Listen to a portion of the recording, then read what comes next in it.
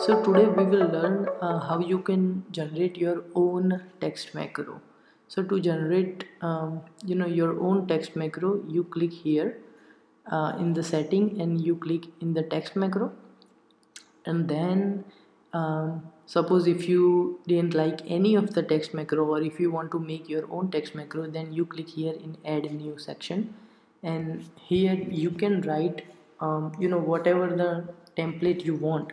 I mean, suppose I'll write something for diabetic follow-up, then like um, not noticed any changes of vision last eye exam was on dash numbness or tingling. I spelled it wrong, sorry. Tingling not, let's make it capital, not present. Normal sexual function, like this. And I'll name it like ADP diabetes HPI. Let's see. So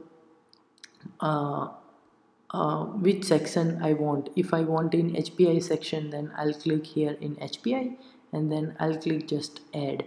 So the most important thing and thing I like about text macro is it will help you not to miss any point while you are doing a deep conversation with a patient.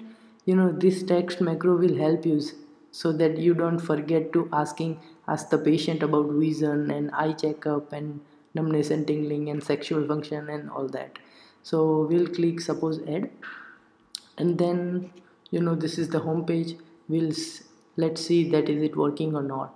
So we'll go into patient's chart, and suppose if you are visiting the patient, and the patient you are doing the diabetic follow-up for the patient, you just have to click your text macro. So for that dot adp, and then it's unexpected error, so okay, dot adp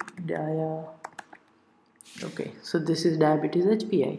So this will automatically appear here. You can modify if the patient you notice any changes in vision, like you can write blur vision, or you can type here last eye exam was 10 years ago, something like that. So you can see the text macro, how important text macro is. Thank you.